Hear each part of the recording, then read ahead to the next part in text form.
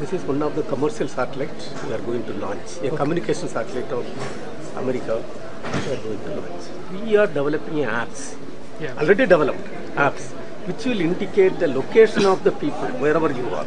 What we are going to launch from Kulasekarapattinam will take 500 kg to low Earth orbit. Okay. So don't think that it is small satellite. Small satellite means because now we are developing 6,000 kg satellite. Who's going to benefit out of this, and what is the agreement between US and India like this?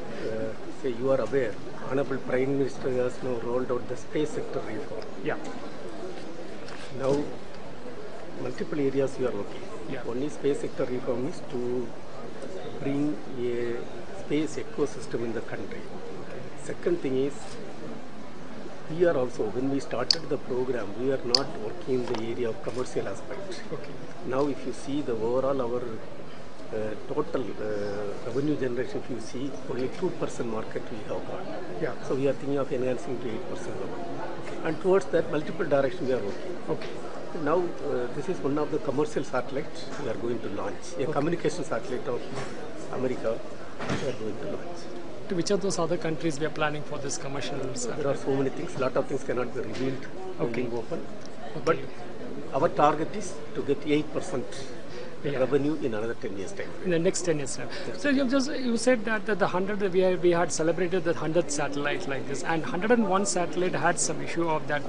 You had formed a committee about it. Is there any report that had been revealed? The committee has completed its deliberation. Okay. And they are going to submit the report. After it is given to Honorable Prime Minister, we will inform you. Now, will it be revealed in a couple of months or maybe time within a month or so?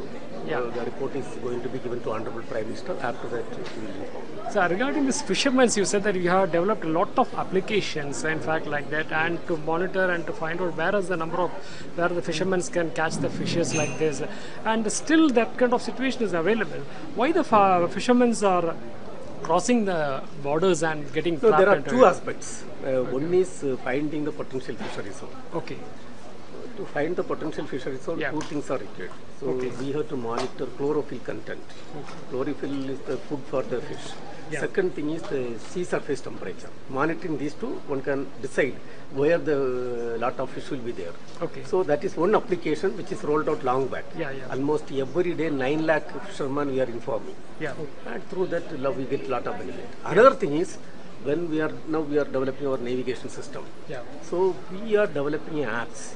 Yeah. Already developed apps which will indicate the location of the people wherever you are. Okay. Then also we can add lot of other messages like potential fish, everything can be added. Yeah. In fact, we have put on an experimental basis to lot of people. Tamil Nadu, lot of people are given. And this has to come in a very big way. Once it comes, yes, it will be helping the entire community. Right now, for example, we are tracking 8,700 trains.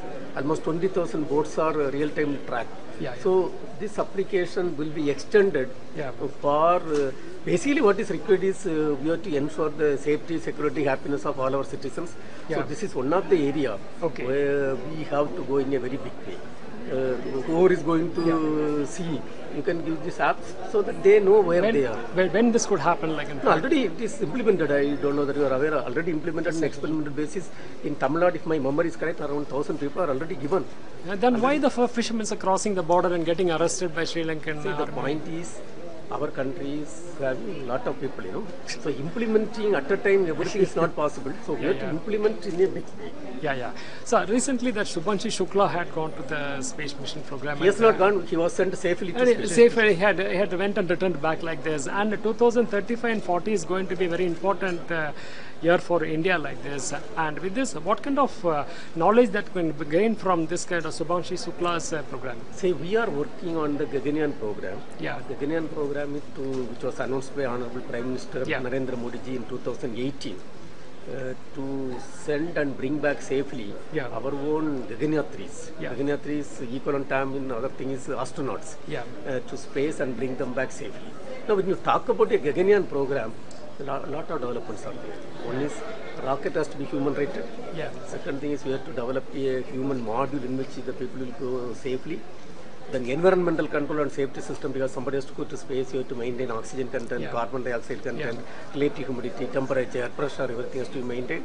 Then crew escape system is another important thing. If anything happens to the rocket, we should save the crew. That one. Then parachute development for bringing them safely. So a lot of developments. And one important thing is compared to the other expendable vehicles or satellite missions, when you bring the human interface, you need to give training to the human being, and human plus machine and algorithms has to be interfaced. So this is in this area, Honorable Prime Minister strongly felt that sending one of the Gagan, in fact he has declared 4 Gaganyatris to the country in 2023 itself.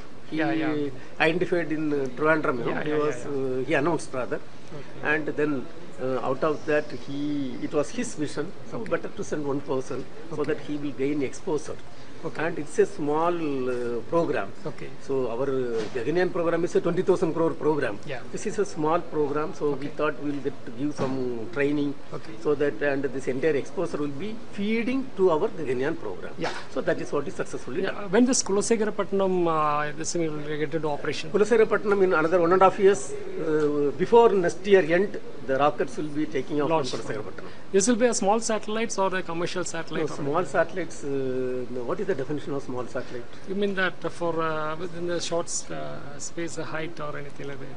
I want to tell you, because this term is bringing, small satellite is bringing really lot of lawyers.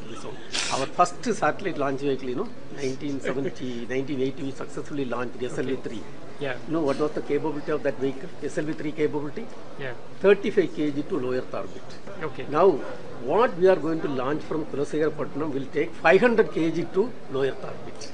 So don't think that it is small satellite. Small satellite means, because now we are developing 6,000 kg satellite.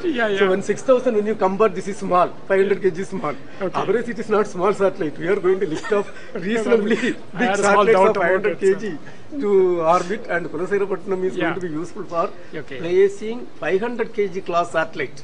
Instead of telling small satellite, let us put like this. Kulasekarapattinam will be useful for launching 500 kg class satellite to low Earth orbit.